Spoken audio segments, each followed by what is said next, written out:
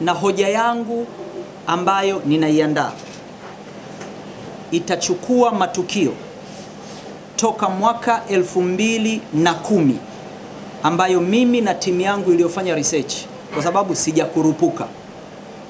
Nimefanya utafiti wa kina wa kuangalia matukio ya uvunjifu wa haki za binadamu, matukio ya watu kuuawa, matukio ya watu kupotea, matukio ya watu kujeruhiwa na watu hao kutokupata haki.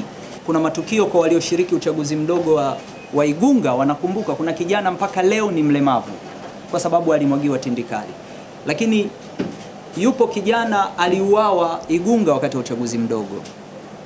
Mpaka leo waliomuua hawajulikani. Familia yake imeendelea kulia, haki haijapatikana na hakuna majibu. Matukio haya yameendelea kutokea kila kukicha katika chaguzi zetu na maisha yetu ya kila siku. Kwa hiyo nimechukua hatua hii kwa sababu ni sehemu ya kiapo changu cha Chama cha Mapinduzi kuwa wakati wote mkweli, mwaminifu na raia mwema wa Tanzania. Ili uwe raia mwema wa Tanzania lazima uheshimu sheria zilizowekwa katika nchi, lazima uheshimu mihimili iliyowekwa katika nchi, na mimi nawakilisha muhimili mmoja. Kwa hiyo siwezi kutumia muda wangu mwingi kulalamika mtaani, ninatumia platform ya kisheria kupeleka hoja yangu.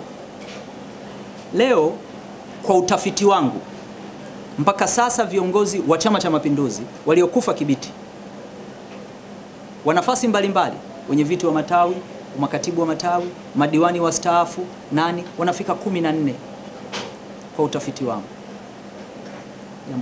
Lakini wapo viongozi wa vyama vingine vya siasa.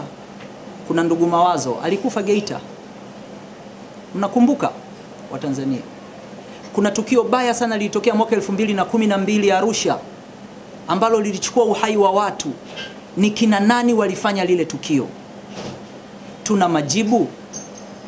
Haya ni violence inayotokana na vyama chaguzi mbalimbali na political activities. So who is behind this? Nani anafanya haya matukio na kwa nini hakuna haki? Kuna huyu binti ya Kuilina, na mimi namshukuru sana Mheshimiwa Rais, katoa statement na akasema kwamba jambo hili lichukuliwe hatua. Lakini pamoja na kauli ya Mheshimiwa Rais haina maana kwamba na sisi wengine tusitimize wajibu wetu. Katibu mkuu wa CCM mwaka 2015 alikuwa Geita. Alisema jukumu mojawapo la msingi la mbunge wa CCM ni kwenda bungeni kusemea wananchi.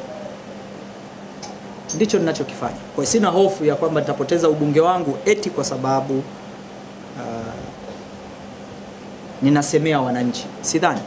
Na CCM nimewasomeeni maudhui, madhumuni ya kikatiba ya kuwepo kwa Chama cha Mapinduzi ni kuwasemea wananchi, kuwatetea wananchi. Kwa hiyo natimiza wajibu wangu, sioni kwamba nitapoteza ubunge wangu kwa sababu hiyo. Kwamba nitapoteza uhai,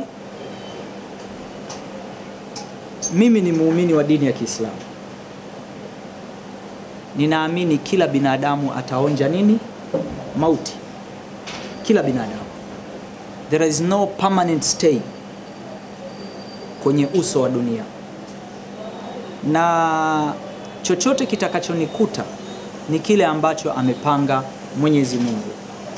Chochote. Lakini sina hofu yoyote kwa sababu hili sio taifa la namna hiyo. Taifa hili halijajengwa katika misingi hiyo. Taifa hili, nasikitika kwamba tunataka kutafakari na kuamini kwamba Tanzania sio sehemu salama. Tanzania ni sehemu salama sana. Ni sisi tu tunashindwa kutimiza wajibu wetu kufanya kuendeleza kuwa sehemu salama.